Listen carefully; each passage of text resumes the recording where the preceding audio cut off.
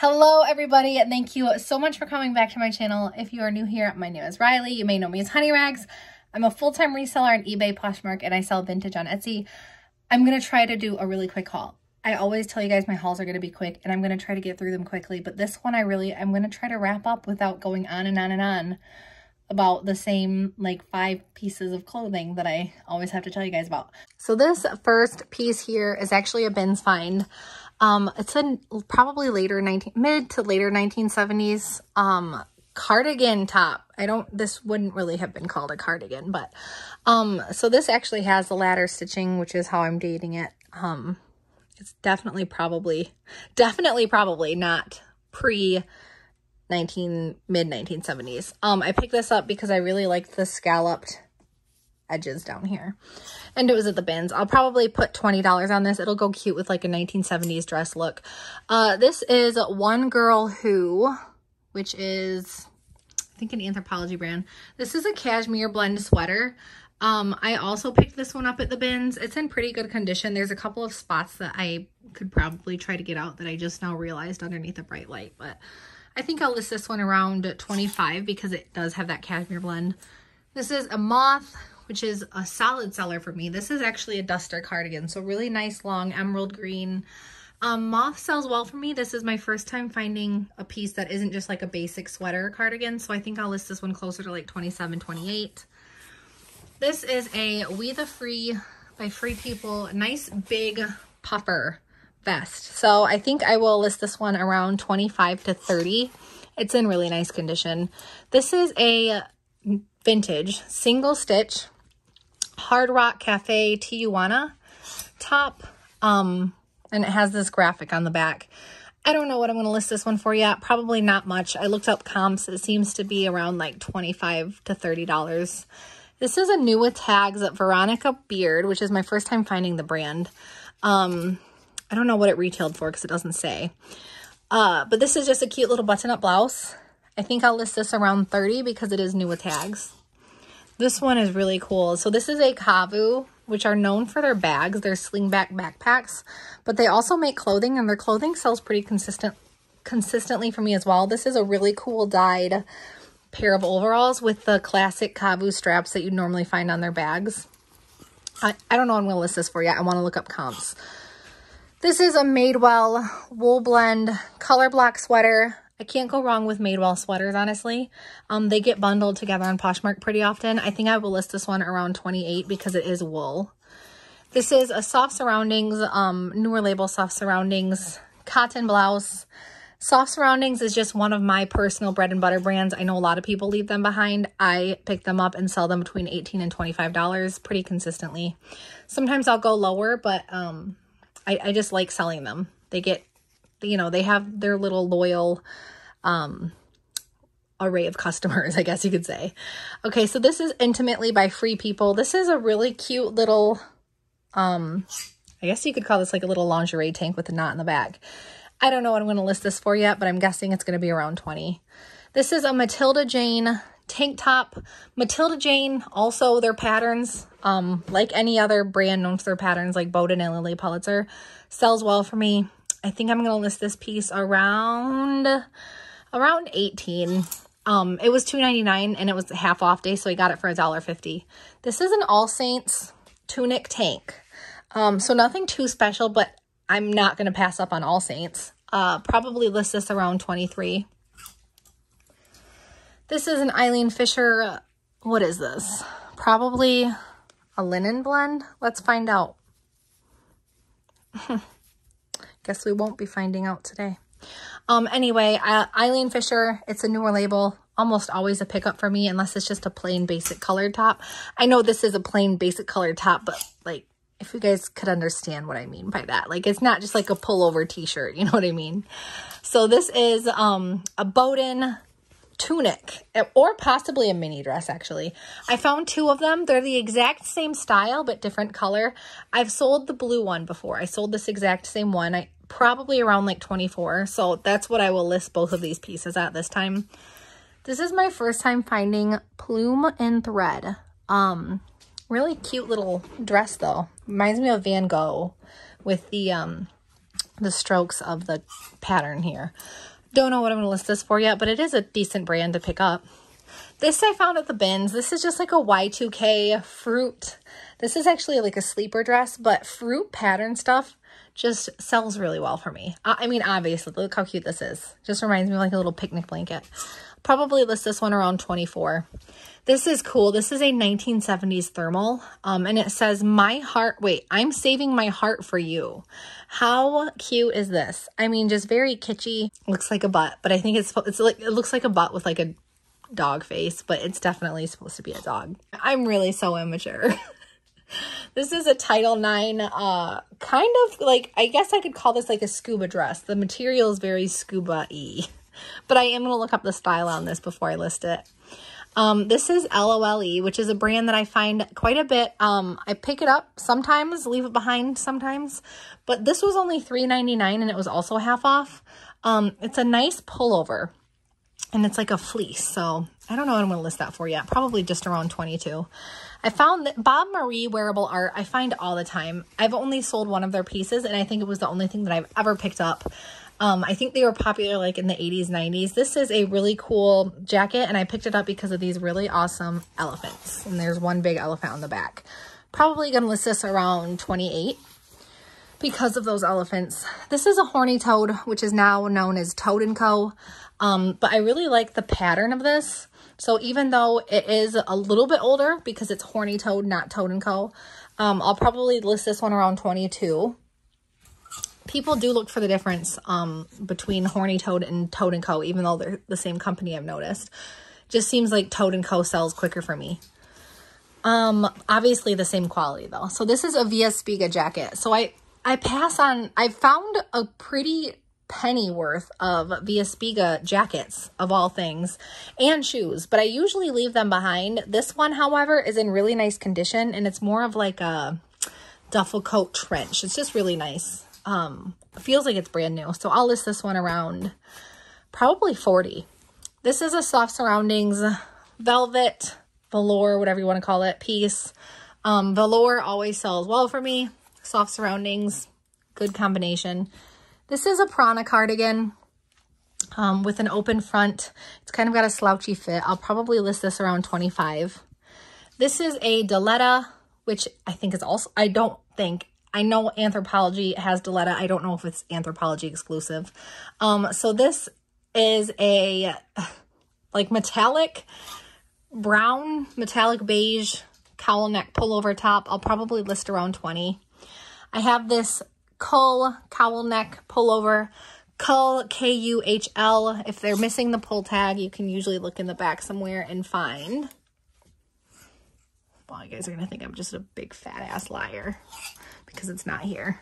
Usually you can look in the back and find a little Kuhl like emblem. I can't really explain it, but I think I have another Kuhl piece I can show you guys. It's just this little shield looking thing, but usually you find it in the back. This is another, oh man, I have a lot of soft surroundings. This is a nice soft surroundings, cold shoulder blouse, probably list around 22. Matilda Jane, can't go wrong with some nice stripes and the color block pockets, probably list around 20. Russ Barons. So Russ Barons, Malibu, I think I've only sold Russ Barons one time, but I've only found it like one time. So it's I think it's comparable to like Eileen Fisher and what's the other one? Bryn Walker. Oh my God. I had to stop the entire video because I was not going to let that one go. It is comparable to Bryn Walker. I don't know how. I just know in my head that's what I compare it to in my head. Okay, Southern Tide. This is actually a woman's blouse. I've only found Southern Tide men's, and it sells quickly for me around 20 to 25. So, don't expect too much out of it, but it's a nice consistent seller. Consistency to me, sometimes I don't know how I want to word this because some of you are going to take this wrong. Consistency to me is more important than value. If it, I found Versace, I found Chanel, I found Miu Miu that is, valuable, but it doesn't sell consistently at that ticket price that you want it to.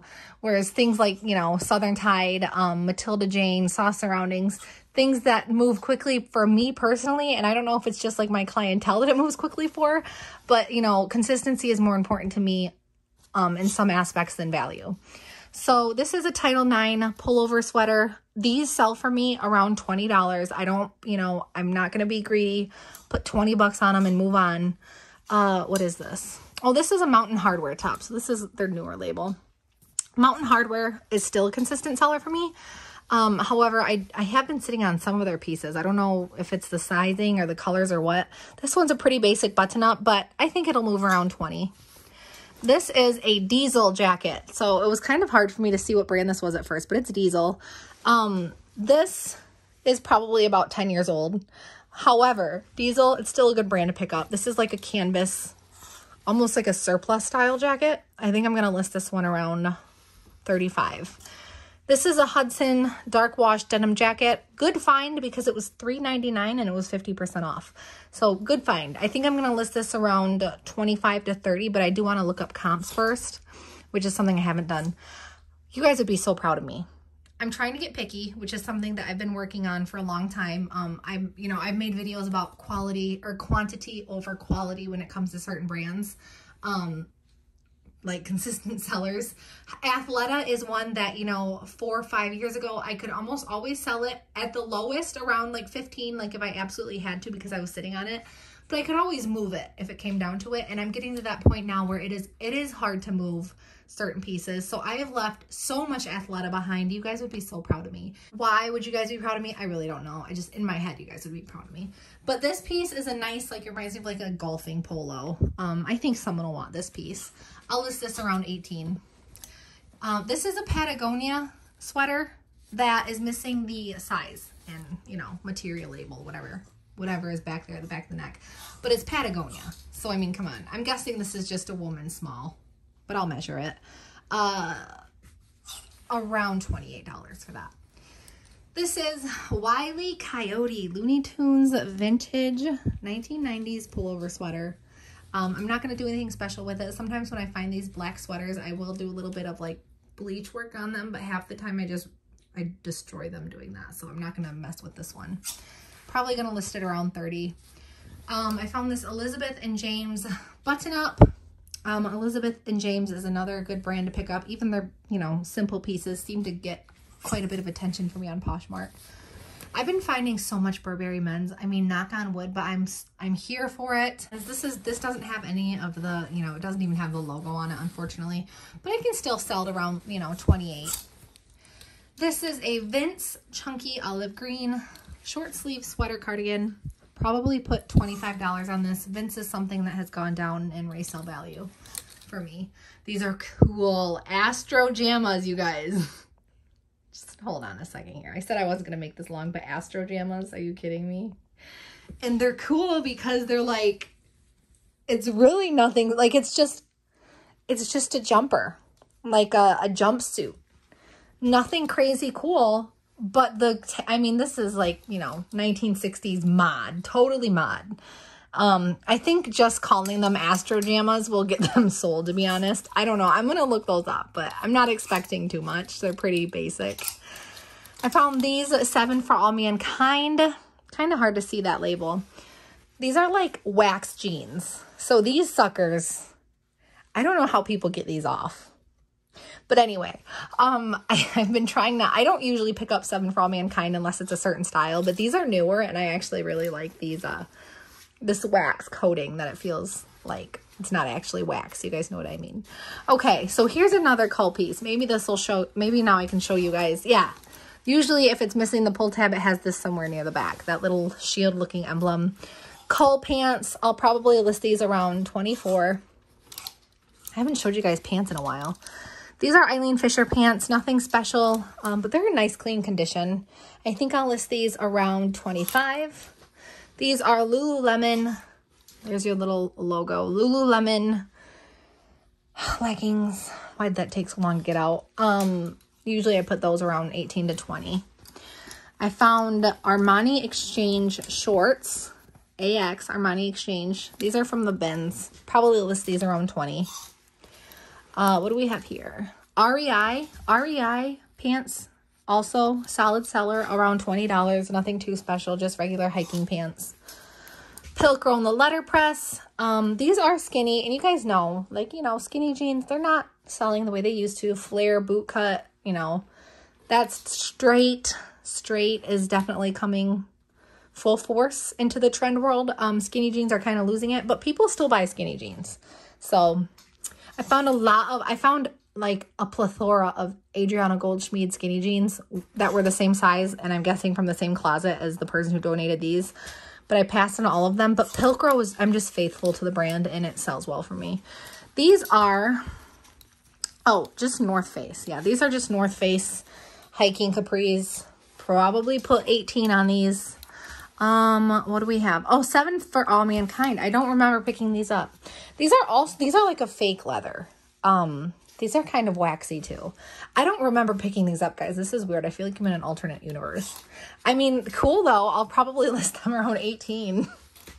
This is a prana skirt. This is like a denim canvas or denim. I'd call this denim. A nice denim colored skirt. And then I'll probably put 18 on this. And then my last thing to show you guys, Jamie Sadak, Sadak. I showed you guys one of their coats. It's like a designer or luxury. I don't want to say luxury. Designer golf wear brand that I'd heard about before, I feel like, but I don't know. All of a sudden I found 2 of their pieces randomly. So, and the comps look pretty good. I'll probably list these around $27, but yeah. So there's the little thing at the back. Jamie Sadak. Definitely something to keep your eye out for. I still haven't sold the first piece, but I've also only had it listed for like a week. So, hey guys, so if you made it this far, thank you so much for watching. I hope this was helpful or at least entertaining. As always, I will leave a link down below in the description to my Instagram, honey.rags. And from there, you can go check out my website, go check out my Facebook page, yada, yada. As always, thank you so much for watching. Happy selling, happy thrifting, and stay safe.